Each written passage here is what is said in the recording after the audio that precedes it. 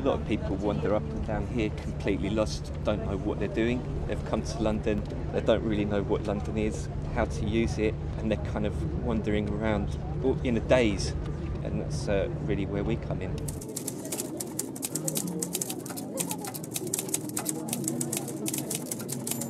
Special language shredded up like cerebral cabbage, meaning something but you'll never find it by looking here. The answers hidden in other books left in other countries by a flock of madmen all long gone. I've been painter and decorator, builder's labourer, worked in loads of coffee shops, bars, sort of all sorts of things really. It's like just trying to fund my dissolute, chaotic lifestyle. If I could do this, full time, I probably would. I think people don't go out of their way anymore to get access to poetry, and I think this is beautiful. This is nice, just makes your day. We fill a void, if only for a few minutes. I've never seen something like this. It's very creative for me, I think, because they do everything just on advice of us, on the tips we give them, and I think it's brilliant. Anger. And survival as well. What's that? Anger and survival. Oh, okay, no problem. Anger and survival. Look and see. Okay. Can really make anything interesting if you get the right angle on it. I think the question is how hard is it to come up with good poems so quickly.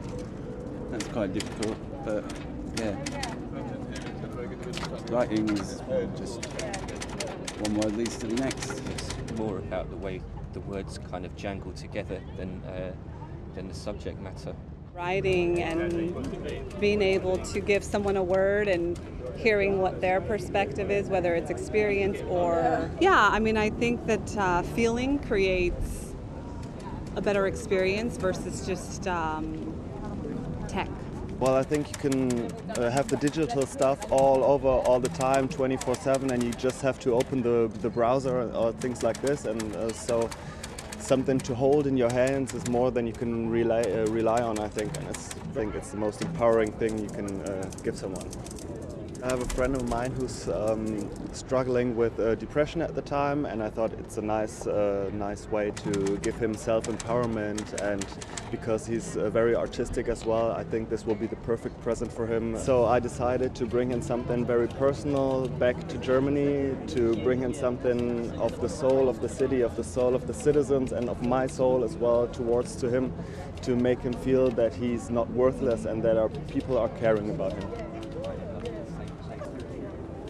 To is a bog, a swam, we sink in it. Every step settles down, foot down to your ankle. Life is like that, time unreels ahead, interminable, and day to day to day, with little to distinguish one from another. A new dawn, and the sun rising like a split fruit, spilling lurid colors across the sky, and yet, does not each dawn look much like another? Like a television show on repeat, or the same record winding round and round again. What we need, what in fact we demand, is the wholly new. What we demand is the miracle. The step beyond natural law, the shaking off of chains, the stepping without the machine, wholly free and self-determined. What we demand is the impossible, transforming all relations of life. So even the world outside the window looks different. The street we walk every day become, if only momentarily, a paradise.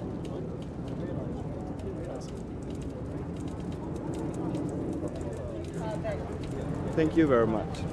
Glad there are guys like you. You will like it.